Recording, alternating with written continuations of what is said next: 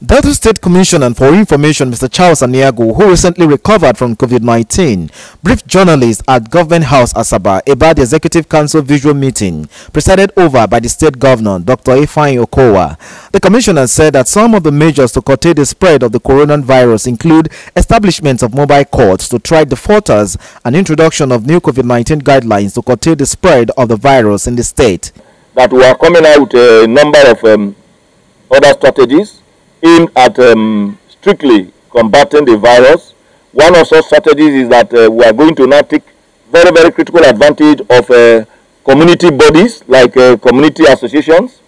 The local government chairmen are going to be saddled with much more responsibility to pilot the affairs of driving the protocols at the local government level.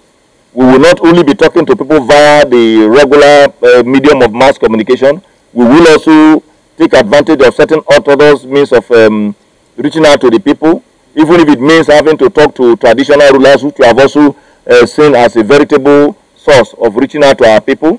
Those we are going to take advantage of in the course of the new regime we are putting in place with a view to reaching out to our people where they live in the villages.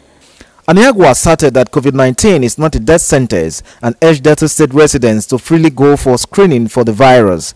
He said members of the first family of the state are doing well and conveyed their appreciations to all Deltans for their prayers and show of love.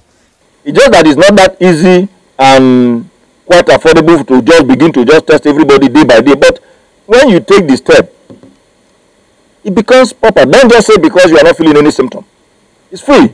The moment you know your status, it also guides you. From Asaba, Austin as reporting.